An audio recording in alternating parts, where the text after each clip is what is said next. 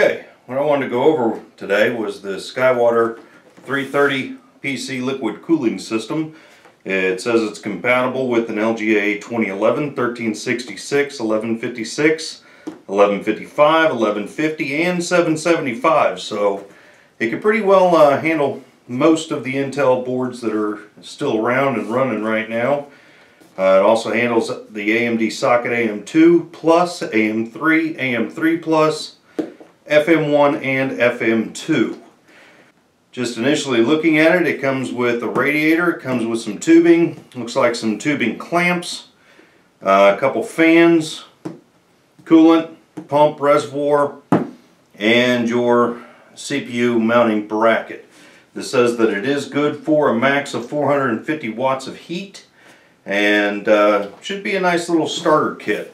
Thing is let's see what's in the box. Go ahead and open this thing up, and we're going to get a look at it first together. I've never opened this box up, so I can't exactly say what's in it and how anything looks. So when you first open the box, you can try to figure out how to pull things out of it. Trying to get in here. Okay, I see I've got some tubing. Got some instruction manuals here. And now let's see if the box wants to give up the innards. There we go. Now, let's go ahead and close this up real quick. Leave this over here. And we can take a look at what's in the box. Now, looks like it's pretty well packed pretty nice. It's got your coolant, it's got your radiator, of course the tubing comes in the outside of this. They even give a nice little funnel to fill it up with. You've got some fan connectors, looks like some barbs right here for your tubing. Here is a water block with your different mounting brackets. It looks like it's got the some fan grills here so you don't get your fingers on the fans, and some standoffs if you need to put it on the external side of your case. Comes with just some basic coolant. Looks like it's got a neat little pump right here. Says that it does it's 12 volt, 5 to 14 watts, 0.4 to 1.2 amps. We're going to have to see how many gallons per hour this thing runs. Now let's take a look at the radiator. Radiator looks pretty neat. I'd like to see how this thing performs, of course, but it's got their logo on the radiator. Looks like a pretty tight radiator. I wonder how many fins per inch this thing is. We're going to have to look at that as well. Whoop. And it does come with a couple basic 120 millimeter fans. You can by top motor. I'm not exactly sure how these fans run, but we can look at them. There we go. Okay, so what you have here is basically your fans, fan grills, all of the parts that you're going to need to install your cooling block. Here are parts here for your fan connectors, and looks like you've got some pump mounting stuff here for putting your pump on. Also, look at this. They even included, look at that. This right here is a nice little bargain, because this right here will allow you to be able to turn on your power supply to run your pump without having to power up your board, which is of course always the best thing to do. Alright, so included into this is going to be all of your tubing clamps.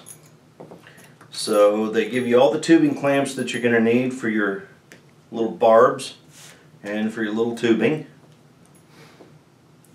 so that is going to be the initial unboxing here of just this SkyWater 330, and you can get this at Performance PCs. And I want to thank Performance PCs for giving me the opportunity to show off this neat little starter kit. Now the great thing about this is that this is going to cost you right around the same amount as what a typical AIO cooler, or just a basic closed loop little cooler that you can buy. What I'm already thinking here, just by looking at this, because it does use the G1/4 threading on it, is ways that, of course, a lot of us being modders, we always like to do things a little more than what it should be and change it around to things that we want. I'm wondering if I can take this real quick. See, they even give you a nice little tool that you can take your little barbs off with, but in the event that you eventually want to upgrade and change out your cooling system, yep,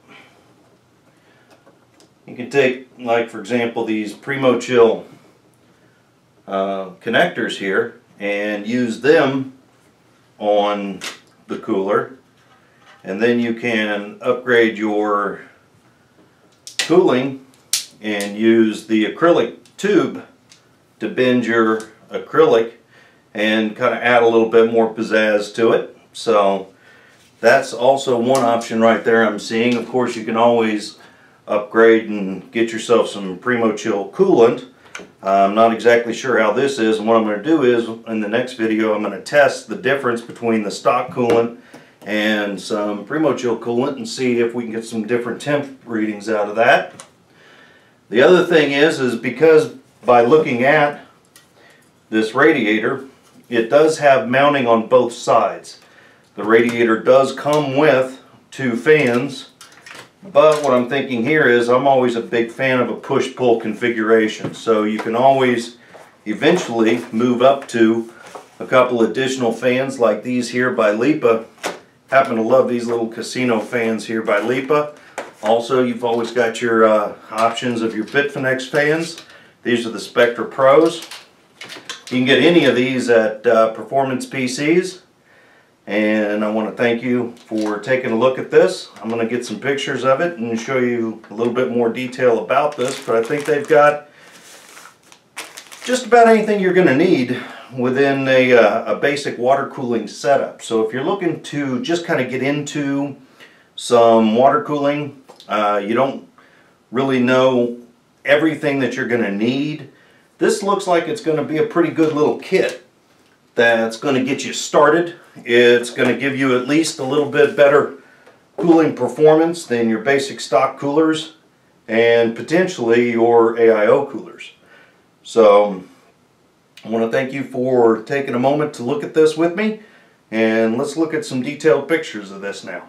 And while we're looking at these pictures, I want to keep in mind that this is far and above something that you would get in something like a AIO cooler, an all-in-one cooler, because what this does is this gives you all of the basic components that you need to build your first water cooling loop.